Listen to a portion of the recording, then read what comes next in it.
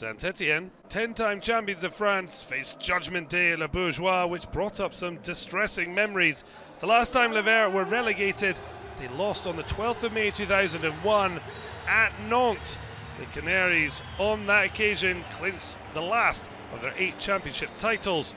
No Ligue 1 Uber Eats hexagol at stake, but Antoine Koumbaré's side did claim their first major trophy since that day by lifting the 2022 Coupe de France. Pascal Dupre's side were 19th of goal difference, meaning Saint-Étienne needed to better Metz' result to go into the relegation playoff.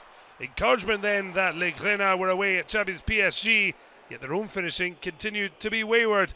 Dennis Bouanga failing to beat Alban LAFONT, instead beating his post. 42 goals, the 5th worst total in the division, but it's at the back where they've been wide open. 76 on an eye-watering total, with only bottom Bordeaux worse, and a penalty to Nantes looked to extend that to 77. A tug on Ludovic BLAS' shirt, enough for the referee. And the Nantes number 10 did exactly what he did in the Coupe de France final. Smash home. The 5th successive penalty in Ligue 1 Uber Eats this season, and hitting double figures in successive seasons. Randal KOLO MUANI will bid farewell to Nantes with a 5-year contract signed with Europa League champions Frankfurt. Champions League football awaits. He set up BLAS, but Paul Bernardoni denying him a second. On course, Les Verts for a 5th straight defeat, and therefore automatic relegation, ending their 21-year stretch in the top flight. Yet Nantes had lost 5 of the last 6 on the last day of the season. Romain HAMOUMA determined to celebrate his 10th campaign with Saint-Étienne by giving them one last chance at survival next week. Playoff with Auxerre beckons for Metz or Saint-Étienne.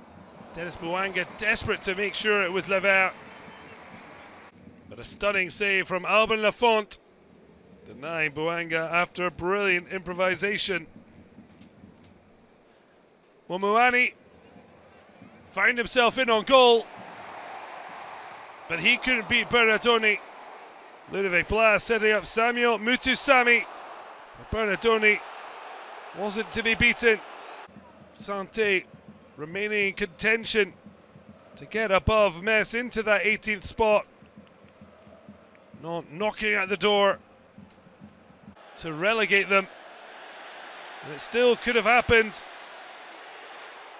Could have been a perfect end to a wonderful time at Nantes, but MUANI striking too close. Bernardoni, brilliant positioning, leaving Les Verts with a chance. Instead, it was a veteran that breathed life into Les Verts' survival hopes.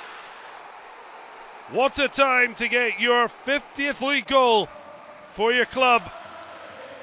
HAMOUMA once again a difference maker for Saint-Étienne. Just his 2nd of the season, but one of his most important. Pascal Dupre kick-starting the celebrations. They'll have to refocus. Auxerre defeating Sochaux on penalties to earn a place in the playoff. Saint-Étienne will face them for a place in the top flight next season.